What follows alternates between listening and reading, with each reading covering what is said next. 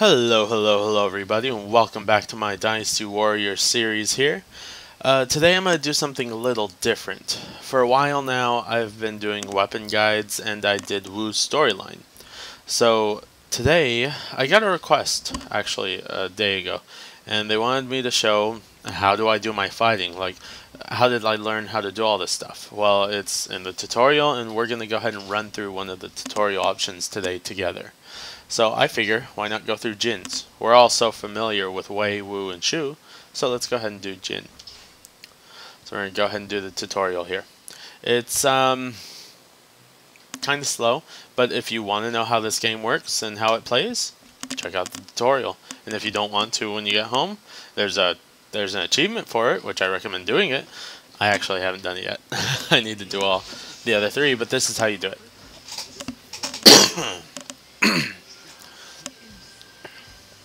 So Sima uses the Father of the Year, of course. So basically there's it's a 3-point system of weapon affinity. The order goes: heaven is better than earth, earth is better than man, man is better than heaven. So they each have those. You can hit start to confirm your weapons under your officer info to check what they are. So both of ours right now are both heaven. Heaven and heaven. Okay? Alright, so let the training begin. They're going to go through the obvious. So you move with the left thumbstick. You turn the camera with the right thumbstick. You burp with your mouth. You jump with A. Just like what they said. So what you have to do is jump on the boxes. Don't clear them twice like me. Oh my god. Come on. Jump on the goddamn boxes. There we go. That's how you jump on boxes. Your skills will suffice for now. He's such a douchebag. So you guard against enemy attacks with the left bumper. From behind. Father, what are you doing? Notice how we don't take any damage. Holy crap, dude. Leave me alone. Block. Haha! How you like that? What's up, Dad? What's up? Okay, so that's that. Alright, enough. Your skills will suffice for now, I suppose. Regain your balance after getting hit by Sima. And left bumper while you're in the air should balance you. As soon as he lets me freaking hit the ground, God. This tutorial guy's a douche. There we go. Douchebag. Golly. It's funny, in this game you can't charge Muso. Very interesting. So destroy the pots with X, then run into the items to pick them up. Obvious stuff here. So we're not getting into the nitty gritty yet. That's in a little bit. Oh, there's another one. Well then. What's up, fool? Daddy, you meanie. Okay, call your horse with left trigger. So you can call it tap left trigger. There's your horse. Or you can hold down left trigger and you get on it. I thought that was awesome. So say I'm running towards the next objective. I'm like, oh crap, I'm not gonna make it. Oh, there's my horse. Let's go, go, go, go, go. Makes everything you have to do so much more speedy, so you don't have to worry about jumping on your horse and getting hit and all that crap. Really annoying. Well, I guess I have to get near it and jump on it. Okay, so for that tutorial you had to call it and then, yeah, all that crap. Anyways, the basics don't appear to be present or to present a problem. Now I will inform you about strategy. So normal combos, so 1, 2, 3, 4. Well, I did a 5-hit combo. 1, 2, 3, 4. There we go. Okay, what do you want me to do now, dude? XY, that's a 2-hit combo. XXY, that's a 3-hit combo. Oh, whoa! He rides him like a surfboard. He's like Huang guy. So jump, hit Y, you do a strong attack in the air. Or you could hit them up, jump up, and do that. But I didn't do it right, so there we go, we did it. Sup, noob? Sup, sup, sup, sup. What was the surfboard one? 1, 2. So I guess they're making Sima Zhao seem like a surfboard kid. So 1, 2, 3, 4, and Y. That's one type of combo.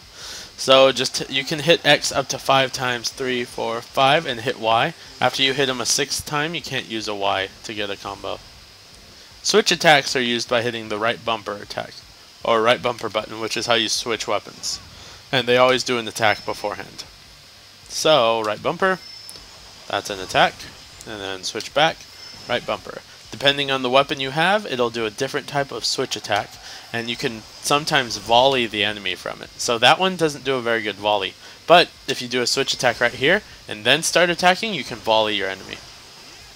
So since our Muso is full, there are different types of Muso attacks we can do. So the regular B option, which is just, I'm gonna do something, try and stop me, he kicks waves at you. Or you can hold down right bumper and hit B. So that's pretty cool. And then last but not least, you have the jump and hit B. So this one is very important for if you're playing on hard trying to get these items, and the enemy keeps hitting you so much into the air, volleying you, and you can't get out of it and you're about to die. Well, what you do is you have those Musos available, and you hit B, and you immediately do a Muso whether you're able to move or not. So like if you're getting volleyed and hurt, if you hit B and you have a Muso, you should be able to get out of their volley and not die. So that's why most of the time I try to save at least one just in case. But yeah, so an X attack. An X attack is the special attack that only the officer with the X weapon can do. So we're going to go to officer info. Right down there you see it says X, striking sword. That's his attack right there, X, X, Y, Y. There's also a more detailed list right here, where it tells you what each of your Muso attacks are. And also the X capable weapon and what the X attack does. So, for our combo we're trying to do today, it is X, X, Y, Y. And you'll know you've done it successfully when you see a little like flash go on. See, I didn't do that one right. 1, 2, Y, and Y. There, that one right there, where your body starts to flash, that's the Muso attack. And watch, so if you do it right, that's the surfing. So that's the X attack. And then there we go, and we missed it. So that last kick for this guy's attack, for that last kick, you have to hit someone with it, or else you won't ride the wave. So that's a very cool attack. Oh, now we can kill people. Excellent. So, when enemies have an exclamation point above their heads, you're at a disadvantage. You will inflict less damage than usual, and the amount of damage you take is increased. You do not want to go at these guys head to head, so you want to switch weapons. And that way, you should usually have the advantage. But since our weapons are both heaven, that makes it bad for us. So see how he's not even blocking, but he can attack us immediately like that, and we can't stop it. We can actually stop it, but I'm not going to show you that yet. We're just going to go ahead and go over this. 1, 2, 1, 2. Oh, I messed it up. 1, 2, 1, 2. I am doing this wrong. Oh, I don't have the right weapon on, I see. So do they want me to kill him? I guess so. 2, 1, 2. Oh, if you switch weapons at that time, that's something different, but you can counter them and get an attack boost for a moment. There we go. I guess that was the task. It didn't really say it. Enemies with nothing displayed above their heads are evenly matched with you. The amount of damage you inflict on and take from the enemies are at normal values. So this lieutenant right here, normal. No, he has no advantage, and we have no advantage. Now, people with crystals, those are the people that are usually easy to defeat. So if you volley them into the air, you can usually get that crystal to go down lower. So like that, and then you get to do this attack right here. And so the more times you hit the buttons, the faster it goes, I learned. So there you go. I guess they're going to tell us that soon. Okay, so when you're at a disadvantage, you can perform a switch counter. You have to watch them. So block, and then when they do that little blue thing, that's when you want to attack. And see how you're glowing a little bit? You have a little buff on you for a little bit. So we're going to block here first. Then you start using that. Then you want to hit right bumper as fast as you can. Hit him just like that. And that's, I really like that about the Dynasty Warriors game. It's a little bit of a switch now. So we just switched weapons, and now we have a different weapon, so now we can do a Storm Rush. And so with our Storm Rush, if we hit him enough to where that diamond disappears above his head, while he's in the air, we get to do this, Storm Rush. Hit the buttons as fast as you can, X and Y if you're playing on Xbox, and you can go ahead and do that. So the diamond can be erased while he's not in the air, but it's very beneficial when he's in the air. It makes it a lot quicker anyways. But if he's on the ground when he has no diamond above his head anymore, that just means that the next hit you get on him, you'll start doing your Storm Rush. Hey, don't hit me, jerk. Thanks, Dad, I guess. So now Rage Mode is the left bar right there that just filled up, that orange bar. That's what you want to go ahead and use when you hit right bumper and you need to kill someone really quickly. So I'm going to go ahead and hit that, and disadvantages immediately disappear no matter what. So this is Rage. So it also refills your Muso immediately. So we can go ahead and use Muso. If you hold B down, you can continue a Muso for a very long time. If you just let go B, it'll stop it. Watch. See how there's still Muso left? That's what happens. So we completed that. Now we need to perform a Rage attack. So that's doing the same thing, Rage, and hitting Muso. So I guess this isn't a Muso attack, it's considered a Rage attack when you use this.